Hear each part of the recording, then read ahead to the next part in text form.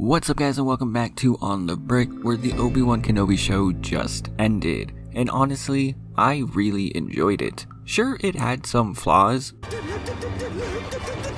I mean, like, that was just kinda dumb. But at the end of the day, it was a really good story with some really emotional scenes that I just enjoyed. So today I do have from you Obi-Wan Kenobi from the show by AV Figures, and Trojan073 was the first to correctly guess that last week. And if you want to guess next week's minifig, make sure you stick around to the end of this video. Kenobi here is probably one of my favorite custom minifigs now. I have 4 different versions of him. While I love them all, I'm just really happy that AV made one specifically from this show. I mean, technically he made 2, but I don't have the other one yet. This version of Obi-Wan does actually come with 2 different sets of arms and a hairpiece. I'll show off that other version in just a second. But to start with, we're going to keep the hood and the cape on. Okay, I also want to be very clear here, I am not going to be talking any spoilers about the Kenobi show. If you haven't seen it, you probably should.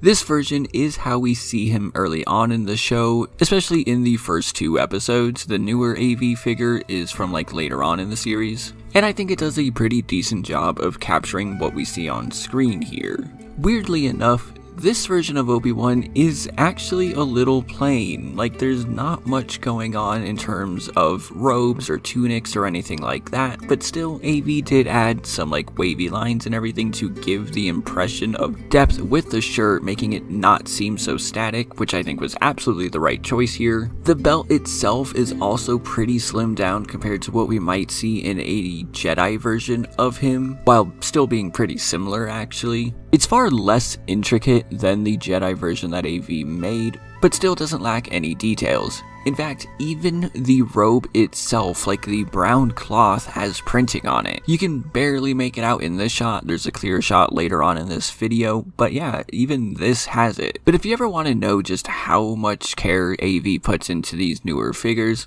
just look at the legs. They have 5 different colors on them. Well, maybe technically 6, but the quality is great. The printing lines up, there's no smudging or like haziness or anything. It looks professionally done, and that's because it might as well be professionally done. Now the hood here is just a normal hood, but the face is a custom, like, angry Obi-Wan face. It's the only one that comes with this minifigure, but it does a great job of looking like Obi-Wan. But like I said, there are other accessories that come with this, so if you want to put the robe on, it does actually layer multiple times onto the neck piece here, and onto the legs as well. So changing between the 2 different versions is really simple. At first you just have to pop off these brown arms, which do not have printing on them, allowing the robe to be opened up.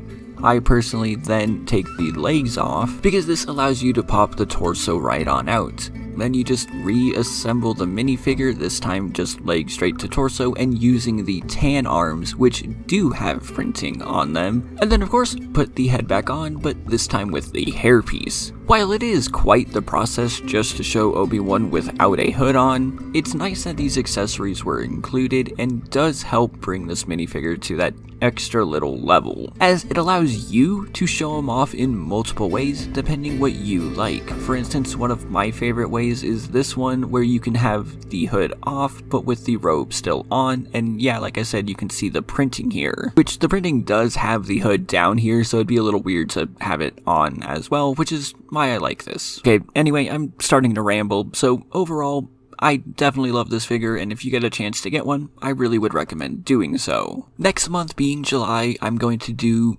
just clones. Yeah, I have a bunch of clones that I really wanted to show off, but I couldn't fit into like a theme, so this is what July is going to be, and we're going to start with our favorite turquoise colored clone. Let me know your guesses in the comments down below. Remember to hit that like button, and if you want to see more, consider subscribing. Also, you can check me out on Discord, Instagram, and of course on Patreon, where you can join all these wonderful people and get shoutouts like Jonathan.